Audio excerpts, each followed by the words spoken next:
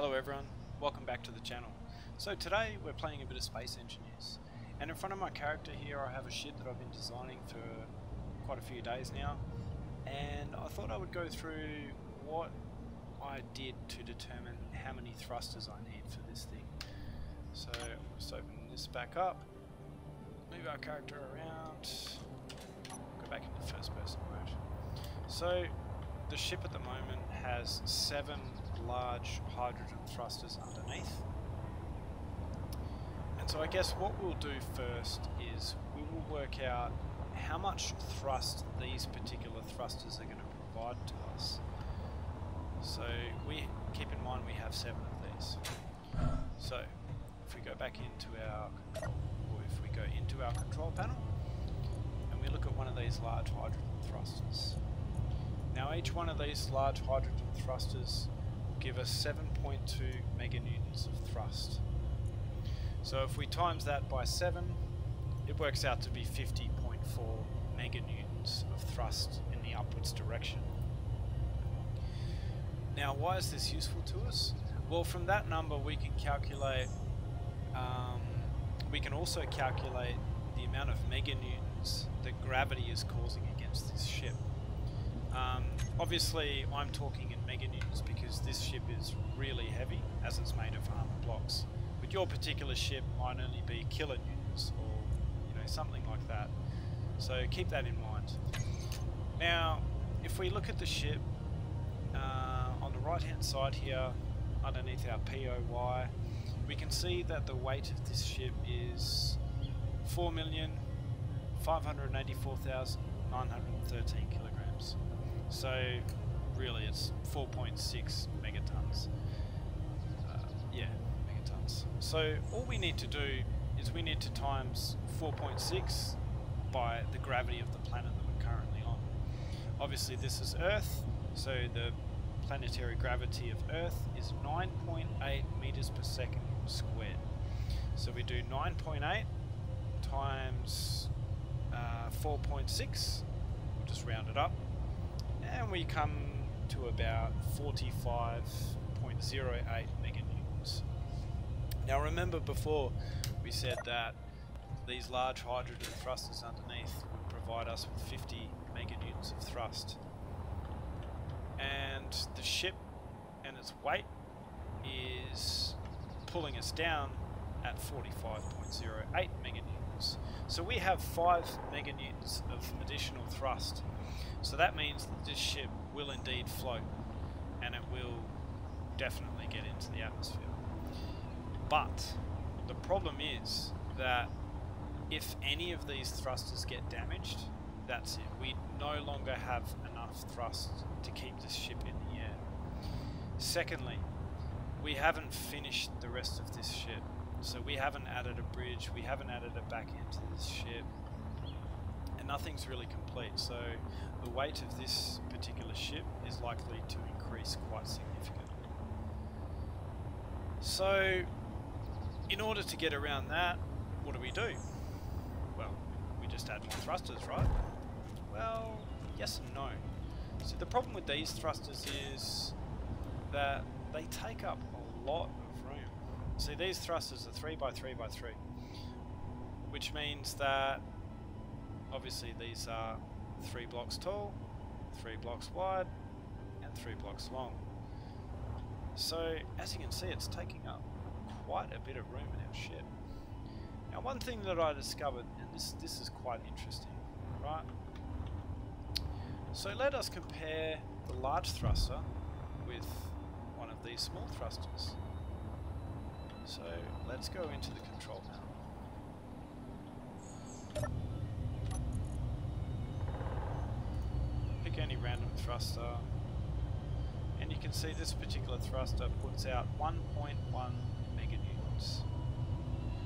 So if the large thrusters are 3x3x3, then we can fit 9 of these thrusters in where one of the large thrusters will be. So that means that the large thruster puts out 7.2 meganewtons, and these small thrusters in the same position will push out 9.9 meganewtons. So I'll just demonstrate that here. fly a ship that's parked on the ground. It's not going to get us very far. So now, I have deliberately left a 3x3x3 space here. So we go 1, 2, 3, 4, 5, 6, 7, 8, 9. So you can see with these thrusters here, we have consumed less space than these vertically, and these thrusters are also worth 9.9 meganewtons of thrust, whereas this one thruster here is only worth 7.2.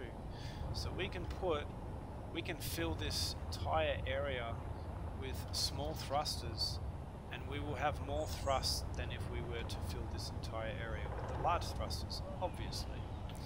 Now the other added benefit to doing this is that yes, we have more room down the bottom, but also we have more room up the top here. So actually I probably wouldn't put the thrusters there, I'd more put them there. Then we have to put our conveyor there. We can move the tank down one block, and then that gives us another block up here that we can play with. So that's nice. So we have more thrusts, we're saving room. Yeah, so I'm not sure what the actual downside to this is. I'm sure there is one, but I haven't figured out what that is yet. Maybe it is fuel consumption, maybe it's weight, maybe it's the amount of components you use to build something. But yeah, either way, doing it this way gives you a lot more thrust for the same area. That's also worth noting that these particular thrusters, being, you know, the way that they are, if one of these thrusters gets taken out, we only lose 1.1 meganewtons of thrust. If one of these gets taken out, we lose 7.2 meganewtons of thrust. So these engines are a lot more expendable for us, and with what I've designed this ship for, primarily being a really tough nut to crack, I don't want my thrusters getting damaged and then I'm not able to land on the planet anymore. You know, because then I'll need to leave my ship in space and I've got to go up there and repair it and put new thrusters on it and that sort of jazz. And then also it's worth noting that this ship, it has nothing else on it. So once we start adding more components, we might not have enough room for those large thrusters. Now, one other thing that you might not consider when you're designing your ship is what planets you're going to land on. Now, if you're going to land on Mars, Europa, I believe there is Titan, no problems, because those particular planets actually have less gravity than Earth. However, if you're going to if you're going to land on the alien planet, you need to also consider the fact that the alien planet is bigger than Earth and has more gravity. So the gravity of the alien planet is 1.1 times that of Earth. So all we need to do, we don't need to work out the meters per second squared of that particular planet. All we need to do is take our 45 meganewtons that we calculated before and we times that by 1.1. I'm terrible at maths, so I'm going to use a calculator for this. So that works out to be 49.5 meganewtons. Now keep in mind that our large thrusters right now, the 7 of them, are putting out 50.4 meganewtons, I believe it was, of thrust. And if we try and land this ship on the alien planet just as it is with nothing else on it, then we're going to get pulled down at a rate of 49.5 meganewtons. So this thing is going to be teetering on the edge of actually being able to float in the air, and I don't think it would have enough thrust to actually slow down during re-entry or entry, because we have never actually left the planet in the first place. So yeah, there is that to consider as well. So I should point out that this particular ship is actually one of the first iterations of this ship that I've done. I have actually completed it, and I've replaced all these small thrusters with a lot more sorry, I have replaced all these large thrusters with smaller thrusters, and I think I'll go over my ship in the next video, but basically I'll give you a quick tour of the ship anyway. So as you can see, this is in creative mode, and I've got I believe we have 6 hydrogen tanks here, but in my final design I'm going to go with 8 large hydrogen tanks. And as you can see, I've got these large thrusters held up by these conveyors. Yeah, we have ourselves a large cargo container. We've got a large reactor. Now, the large reactor, I don't actually have any uranium in my survival save at the moment, so I can't actually run this. But I put this purely here so that I can get the ship off the ground, do some flight tests, just make sure everything's hunky-dory, and the thing can actually fly. What I worked out was that these thrusters on the back are actually quite adequate. However, these thrusters on the side are a little bit lacking, so I'm probably going to add another 3 thrusters on this side and maybe another 1 thruster here, because this particular area is going to be extended out as well. So, but I'll show you that in the next video. And also I redesigned the bridge, and you can see these guns, they are very close together. Now, during my testing, this didn't really work out too well for me, because I found this gun, while trying to get the target, was shooting this one and vice versa, and they were all damaging each other, just trying to get their fire onto target. So I've actually had to reduce the amount of guns on here and spread them out a bit across the hull. But yeah, we definitely need this ship to be well armed. Well, at least I want it to be well armed. So yeah.